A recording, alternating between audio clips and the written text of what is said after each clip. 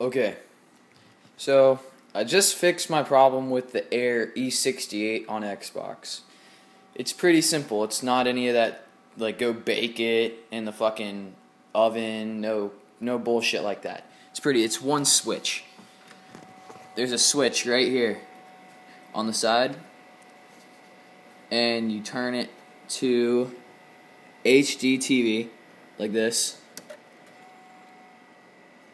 and then you turn it back. And what that'll do is it'll reset whatever the problem is.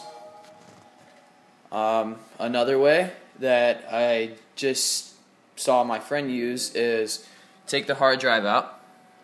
I'm just going to use this one to show you guys.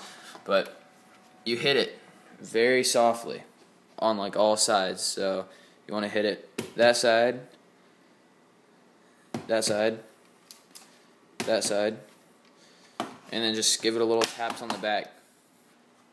And then you just put it back in like that, and then it should fix it. You turn it back on, everything works. And thanks for watching.